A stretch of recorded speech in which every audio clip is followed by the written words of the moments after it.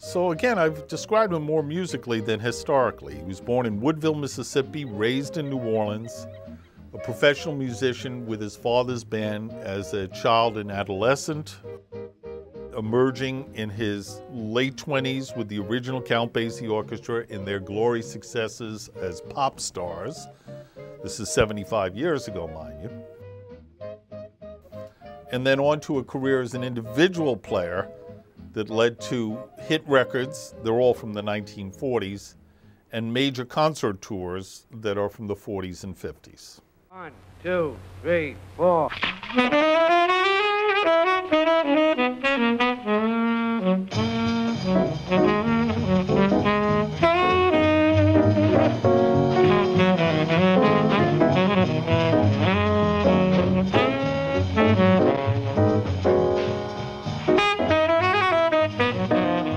He died over 54 years ago, 2003 years to the day after Julius Caesar's.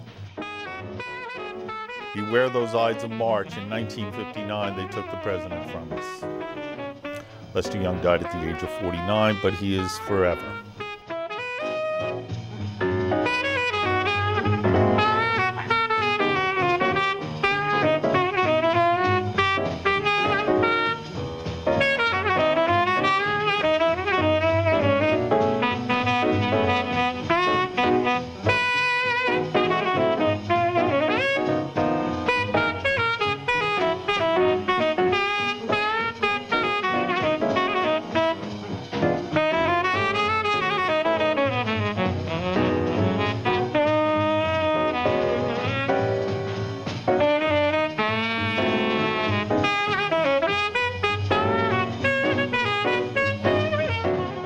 But he is really one of the divine performers of improvised art who has ever lived.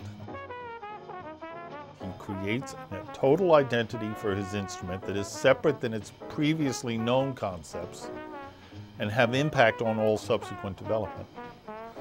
But whether you favor one period of Lester Young or over another, or even hear it as anything more than one period, Lester Young, the records he made with Billie Holiday in the 30s and the swing era classics he makes with Count Basie are as magical as any episodes of jazz expression as that can be itemized.